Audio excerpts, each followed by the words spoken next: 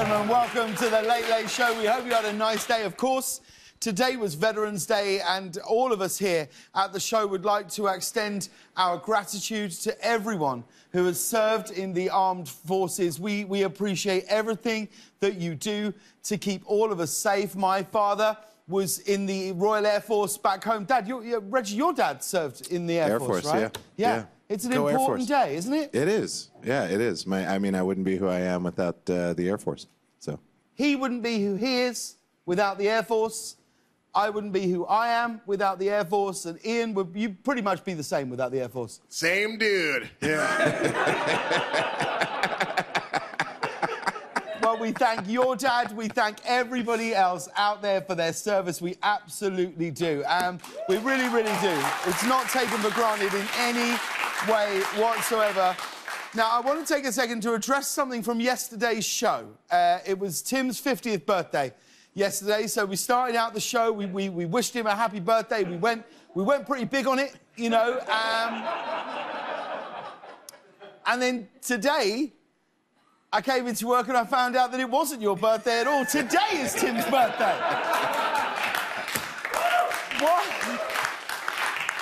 What happened?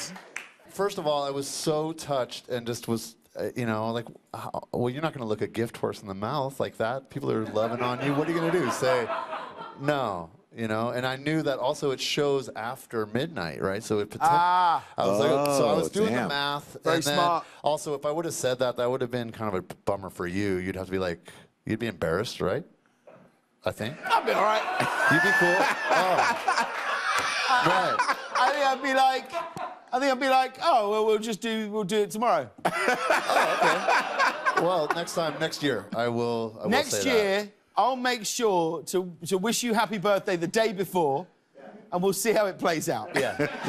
Well, thank you again. Well, listen, happy birthday, Tim. We love you. We really, really do. Happy birthday. happy birthday. We have a fantastic show planned for you tonight. Later, we'll be chatting with the always charming Max Greenfield, and we have a performance from Ash and Niall Horan that you don't want to miss. But first, let's look at some of the headlines. And this morning, President Trump made his first public appearance in 6 days. He's basically been in hiding since shortly after the election, and that explains why you've been having such a great week. But Trump, yeah, he finally came out of his hole. And yes, I can confirm he saw his shadow. Which means it's going to be 6 more weeks of voter fraud claims. It's his first public appearance in days, so I guess Donald Trump is capable of quarantining. Seriously, he was out in public so much more when he was contagious with coronavirus.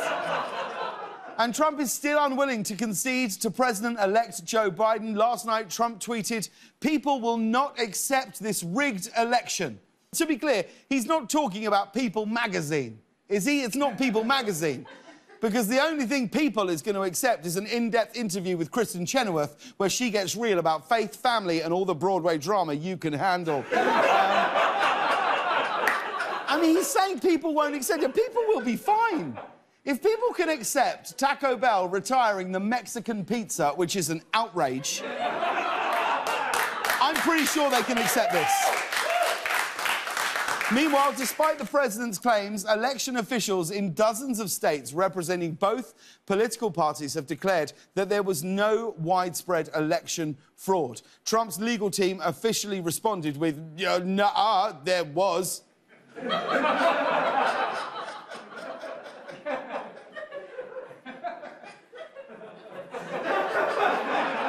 It's hard to know who to believe here. On the one hand, you've got the word of dozens of bipartisan election officials. On the other hand, you've got the word of Trump's lawyer. All the networks!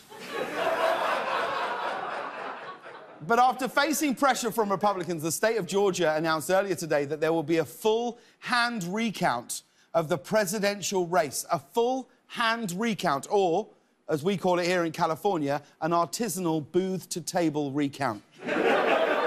There's no indication this will change the outcome, but hey, why not force a bunch of people to spend days indoors together during a spiking pandemic? I mean, what harm can it do? We're all having fun. Trump's behind by 14,000 votes in Georgia. You know how big of a screw-up it would take to get something like that wrong? That would be like trying to book an event at the Four Seasons Hotel, but instead booking it at Four Seasons Total Landscaping. I mean, that story was 4 days ago, and it's still funny to me every single day. Sometimes I sit and I think about it, and I imagine the behind the scenes. The rigmarole. Can you imagine? Can you imagine what it was like? It was between a porn shop and a crematorium. Yeah. It would have been funny without that, and they gave us that too. I know. And then they were like, this is already so funny, who should go and speak? I know. But Joe Biden's national vote total continues to grow. Right now, in the popular vote, Biden has just surpassed a 5 million vote lead over Trump. Can you believe that? Yeah. Woo! Can you believe it? Oh, yeah. That's right.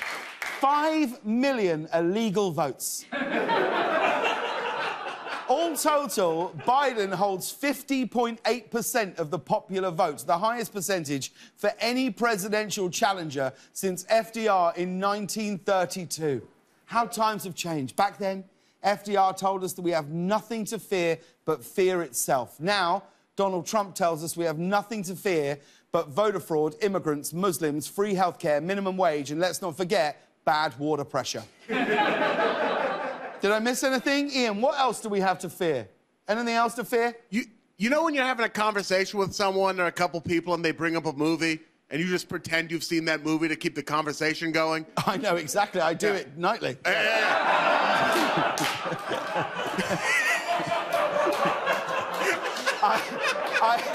I cannot tell you how much I associate with how you're feeling. To tell you what Jay Leno told me to do. So before our first show, we shot a sketch with Jay Leno that he was in, and he was such a great guy. And he went to me, I said, look, Jay, you know, you did this for 30 years. Any advice? And he went, here's the thing. Here's the thing. You're never going to be able to watch all the movies, right? You're never going to do it. He said, so what they do, he goes, they'll send you a screener. He said, just forward it for like a minute, and then just stop. And wherever it is, watch that scene. And then when you're talking to them, that you go, I'll tell you the scene I love.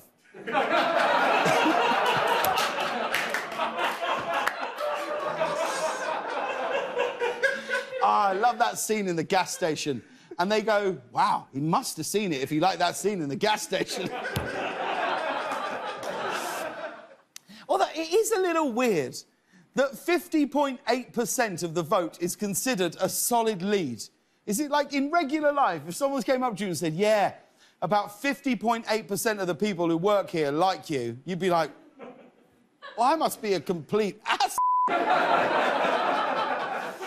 And we wanted to show you this. The website loser.com has just been updated. Now, if you visit the site, you'll be immediately redirected to Donald Trump's Wikipedia page. Nice. Yeah. This really has to sting for Trump. This is a big sting. He's even lost the support of trolls. Loser.com, what a website. It sounds like an insult you'd hear at school in the early 2000s. Where'd you get those bedazzled low-rise jeans? Loser.com. Hey, Ian, where'd you get that mustache? Loser.com. No, I was waiting for you to do one back. I thought you'd be in on the fun. I thought you'd be in on the fun. I thought you'd be... Much like this mustache, my trust in you will take another 2 months to grow back. Oh, my lords. I can't stress enough that I thought you'd be in on the fun. Go on, say one back to me. Pick one about me for loser.com. Go on. Where can I stream cats? Loser.com. Oh! Zazowie.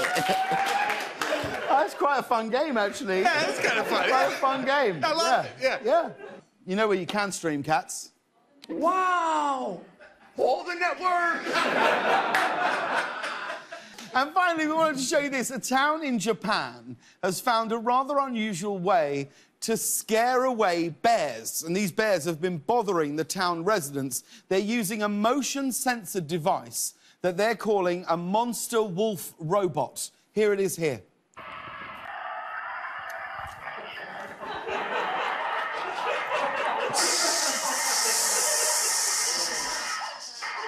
Although it really does stop them too. The way it works, the bear takes one look at the monster wolf robot and just dies laughing. I would have loved to have been in that town council meeting when someone's like, spitballing here. I know we got a problem with the bears. Anyone considered a monster wolf robot? you know, it's a monster wolf, put it up on a thing, you know, motion sensor, and they're like, I was going to suggest a siren, but yeah, let's go with monster wolf robot. Yeah. It's customizable too. If you want to scare everyone away, you can change the monster wolf robot to emit an even crazier noise like this. Wow! All the networks! Wow! All the networks!